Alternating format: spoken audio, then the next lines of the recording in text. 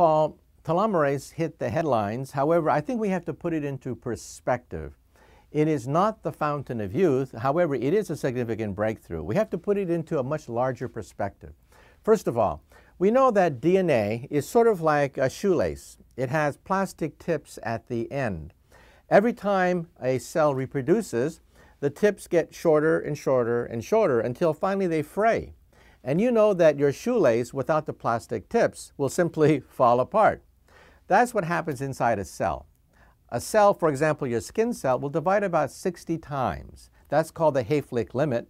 Then the cell goes into senescence and eventually dies. So in some sense, every cell has a biological clock. It is doomed to die after about 60 reproductions. However, telomerase can eliminate some of the contraction of the chromosomes, and the chromosomes can maintain their length. So at first you may say, aha, we can now defeat the biological clock, but not so fast. First of all, cancer cells also use telomerase. Cancer cells are immortal. Cancer cells are immortal, and that's precisely why they kill you. Why are cancer cells so dangerous? Because they are immortal.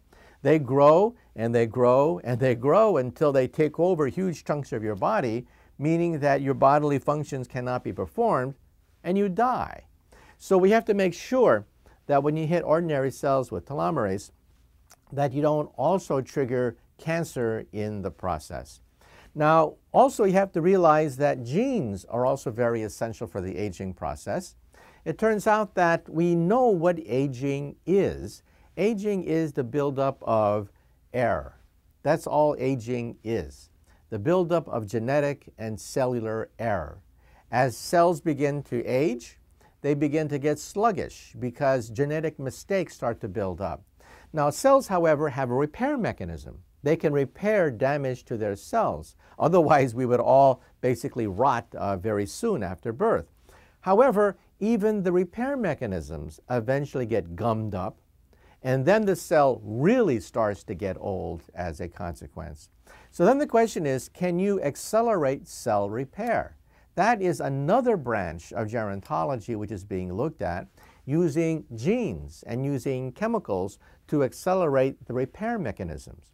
For example, if I take any organism on the planet Earth, from yeast cells to spiders, insects, rabbits, dogs, and even monkeys now, and I reduce their caloric intake by 30%, they live 30% longer. In fact, the only organism which has not yet been deliberately tested by scientists are Homo sapiens. All the other species obey this basic rule. You starve them to death, they live longer. This is independent of telomerase. This is a function of the wear and tear that we have on the cells. And this is the only known way of actually deliberately extending the lifespan of any organisms almost at will. Now, what we want is a genetic way of mimicking this mechanism without having to starve yourself. Because how many people do you know would be willing to starve themselves in order to live 30% longer? Not too many. So then the question is, are there genes that control this process? And the answer is apparently yes. There's something called the sirtuin genes, SIR2 being the most prominent of them. They in turn stimulate certain enzymes, among them resveratrol, which is found in red wine, for example. So this does not mean that drinking red wine or taking telomerase is the fountain of youth. I don't think that anyone has a fountain of youth yet. What I am saying is, we are now finding pieces of the fountain of youth, tantalizing clues that mean that perhaps in the coming decades, we might be able to actually unravel the aging process.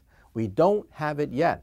Don't go out to the drugstore and stock up on these kinds of chemicals and enzymes thinking you're going to live forever. However, it is conceivable that in the coming decades we'll come very close to finding it.